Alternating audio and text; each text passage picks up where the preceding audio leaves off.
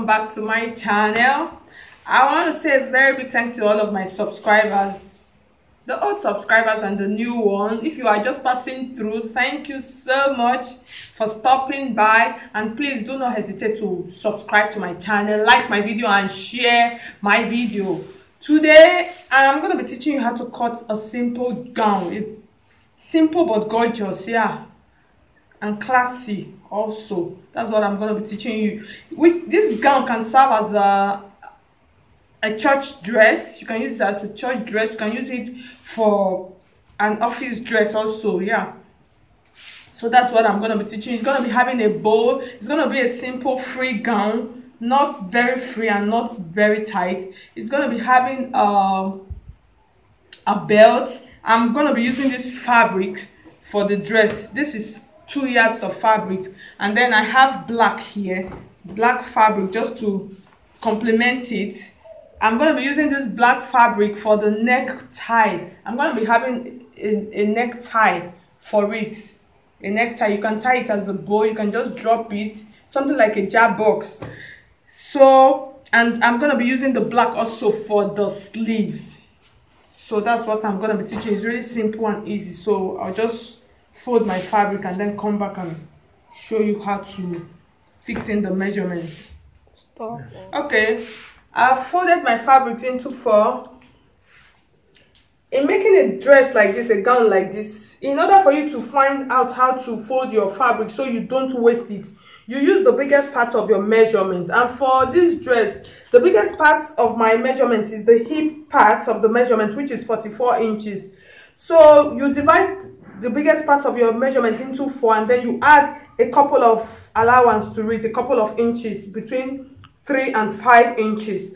And for this, the biggest part is 44 inches, which is the hip. And when you divide 44 into 4, you have 11 inches. And this is 11 inches here. So I added 1, 2, 3 inches. That's just the remaining part of my fabric. So I added 3 inches to it as my allowance. Like I said, you can add between 3 and 5 inches as your allowance, so you don't run into any problem. So I've made out some couple of lines for this dress. The first line, this is, I'm going to be using it, I left ½ an inch on top. I'm going to be using this as my shoulder line. That's what I'm going to be using to stitch the shoulder, ½ an inch. And then the first line I have here is the chest line. And between the shoulder and the chest line is usually 8 inches. This is like standard measurement for normal size people. So this is the chest line, which is 8 inches. And then from the shoulder to the bust, I have 10.5 inches. I have 10.5 inches. This is the bust point line. This is the bust point. And then from the shoulder to the waist, which is this part, I have 19 inches for my waistline, which is this point. And then from the shoulder to the hip, I have 29 inches.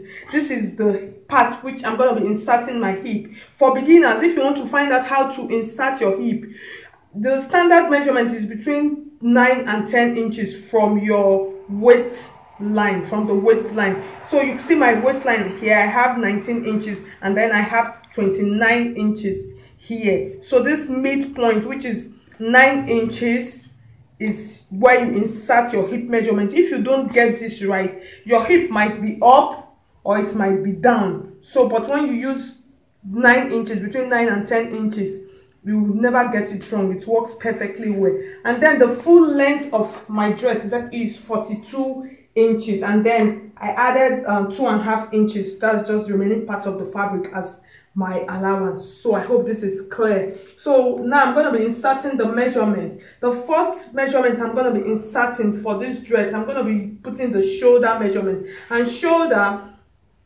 measurement is 14 inches. When you divide 14 into 2, you have 7 inches. So this is my 7 inches. And then I'll use, you can use between 1 and 1.5 inch as your allowance. So I'll just use 1 inch as my allowance. And then from the 1 inch allowance, I'll be maintaining my chest line measurement for my armhole. So I'll just take it like this and then bring it down like this. If you have a curve, you can use your curve and just mark like this. And then for the bust measurement I'm using for this dress is 38 inches. When you divide 38 into 4, you have 9.5. That's 9.5. I'll just take my tape like this, and then this is 9.5 here. I'm gonna be adding 3 inches as my allowance because I don't want to run into problem. Most times I like adding excess allowance if I have the fabric. So this is it. So the next measurement I'm going to be measuring, like I told you, I said this is not a dress that is very tight. It's just a little bit free. The next measurement I'm going to be using now is the waist line. That's the down part of my waist. And I'm using the waistline measurement is 36 inches. So, and when you divide 36 into 4, you have 9 inches. So this is my 9 inches. And then I'll maintain my 3 inches allowance. And for the back, I made the back a little bit bigger than the front by 1 inch allowance. You can see the back, and it's divided into 2 because of the zipper part. I forgot to say it initially for beginners that don't know. So the back is divided into 2. This part I'm going to be using for the zipper at the back. So that's for the back. So I'll connect my line from this.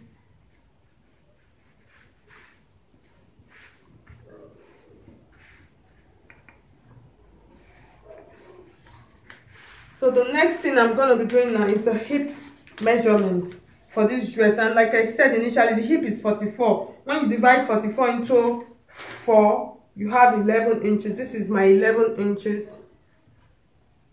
And then I'll still maintain my 3 inches because I don't want to run into any problem. So just make a slant like this for the hip. Don't want it to be too sharp. Don't want it to be sharp. So the next thing is the down part of my dress. The down part of my dress. I don't want the down, like I said initially, I don't want it to be tight. It's not like it's a fitted pencil dress. No, it is not. So for the down part, I'm just gonna be using 13.5 inches, which is like the whole part of my remaining fabric. So just rule my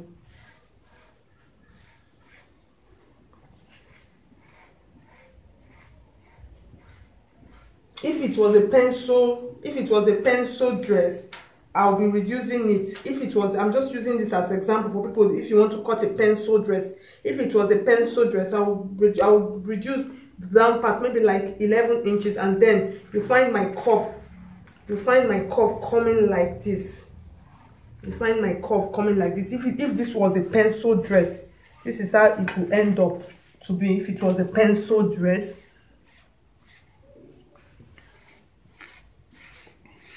you find it will be like this. But since, like I said, it is not a pencil dress, so I'm not going to be bringing it here. I'm going to be taking it down. The down is going to be free, so it's going to be like this. So that is that for the dress. So I'll just cut it out and then cut out the neck.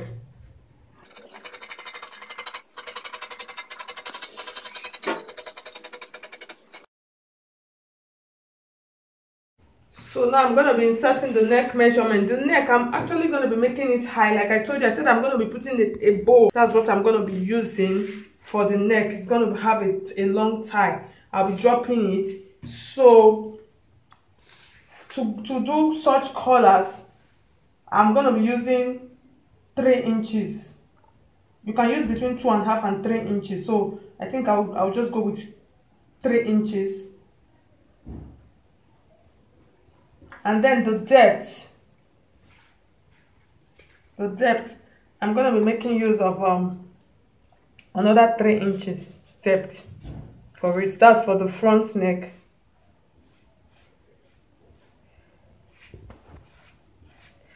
That's for the front neck. And then for the back neck is going to be high. It's going to be 1 inch. So this is my 1 inch here, and then I'll just maintain this line to get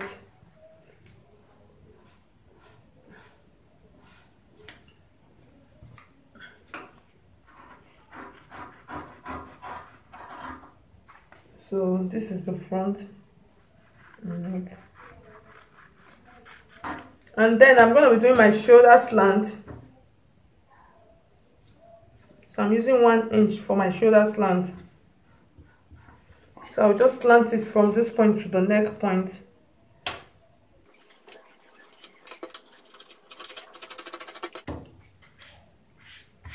So this is it.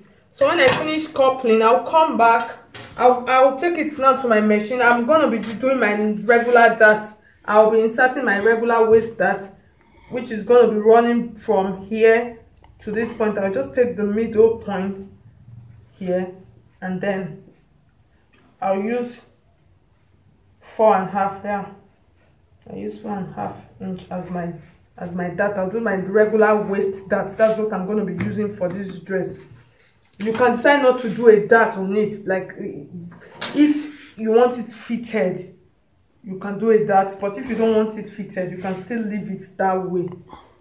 So me, I'm going to be doing a dart, just a little dart. It's not going to be just like 1/2 inch hold on both sides, just tiny. That's what I'm going to be doing. So what I'm going to be doing now, this is my dress. So what I'm going to be doing now, I'm going to take it and then couple the back and the front. After coupling, I'll bring it back and cut the neck bow for you to see, and then show you how to fix and attach it.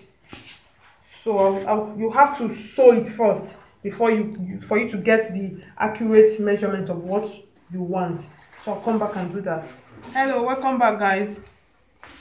You can see what I did to the dress now.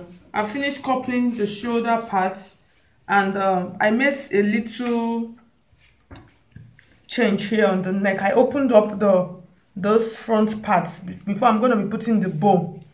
So I just opened it up a bit by a little, some inches.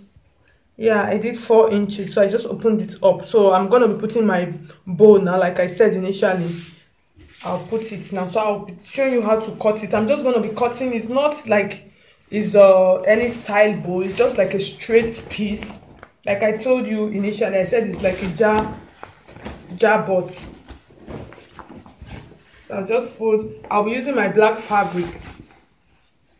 So I'll use the entire length, this entire length.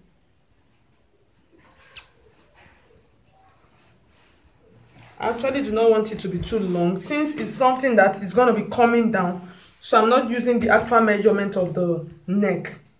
So I'll just fold like this. I'll fold my fabrics into two. I don't want it to be too fat, so I don't want the width to be too much. So I'll just measure what I have here. I'm folding the fabric into two. So what I have here is 3 inches. I think the 3 inches is okay. That's folded into two. That's 6 inches. So 6 inches is good for me. So at the end of the day, after sewing, it will come to like 5 inches. So I'll just cut it out. So I'm using the straight strap, like I said.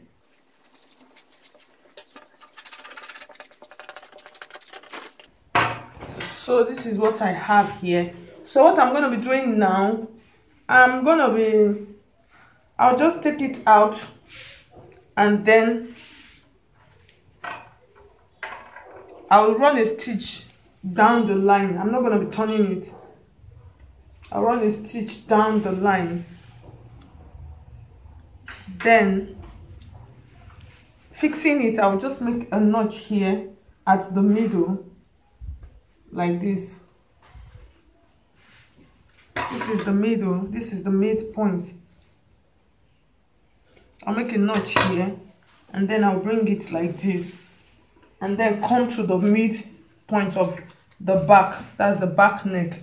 And then I'll start fixing from this middle point where I made this notch. I'll just start fixing. I'll just place it like so, and then fix it round.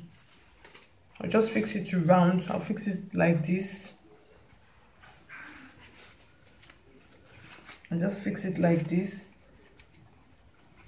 And then when I get to those points, I'll just top stitch it, and then I'll leave the remaining strap here. I'll top stitch it and leave the remaining strap. The essence of this line that I put, this is like a keyhole that I did, is for the neck to be able to fit into it perfectly well. So that's just the essence. Then I'll take this from this other part also. I'll just continue like this. I'll continue, and then when I get to this point close to the keyhole, I'll just top also. So by the time I put on the dress, I'll just make a strap of this. I'll just knot it and then into a jabot, or however you choose to do your own. So this is for this. So the next thing I'm going to be cutting now, I'll cut the sleeves.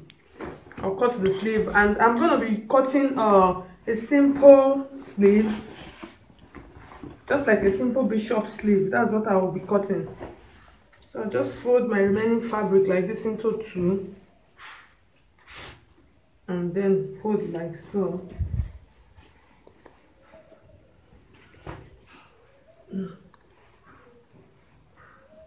I don't want to waste my fabric, and I want my sleeve, I want it to be a little bit big.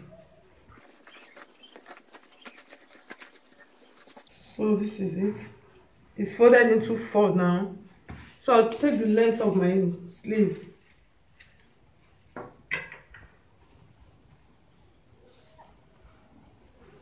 I'll use the entire length. This is 18 inches. I'll use the 18 inches.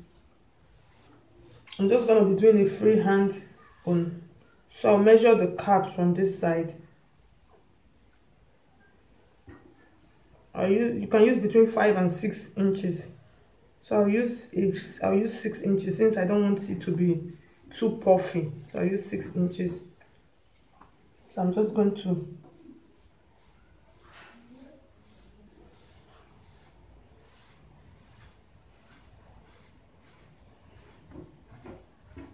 do this.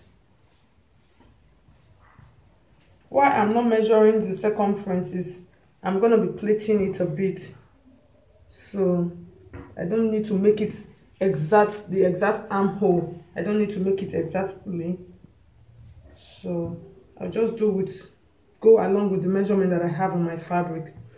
This is 16. I'll stop there. And then the next thing I'm going to be doing, the down part of the sleeve, I'm going to be adding, I'll add like a little elastic to it. I'll add like little elastic to it. So I'll just go along with 10. I don't want it to be too puffy. I'll just go with 10 inches like this.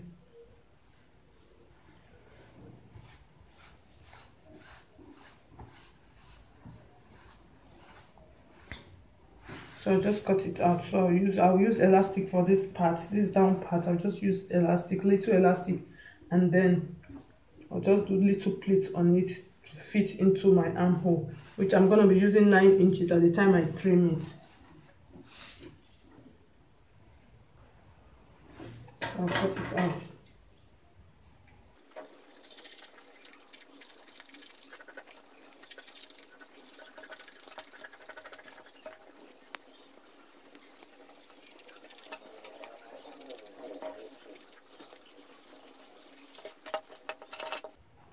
So I'll take it back and finish everything up, and then come back and show you the completed dress. So I have now come to the end of this video. If you find this illustration helpful, please do not hesitate to hit on the like button, subscribe to my channel for more videos, and hit on the notification bell. Thank you so much for watching, and bye. God bless you.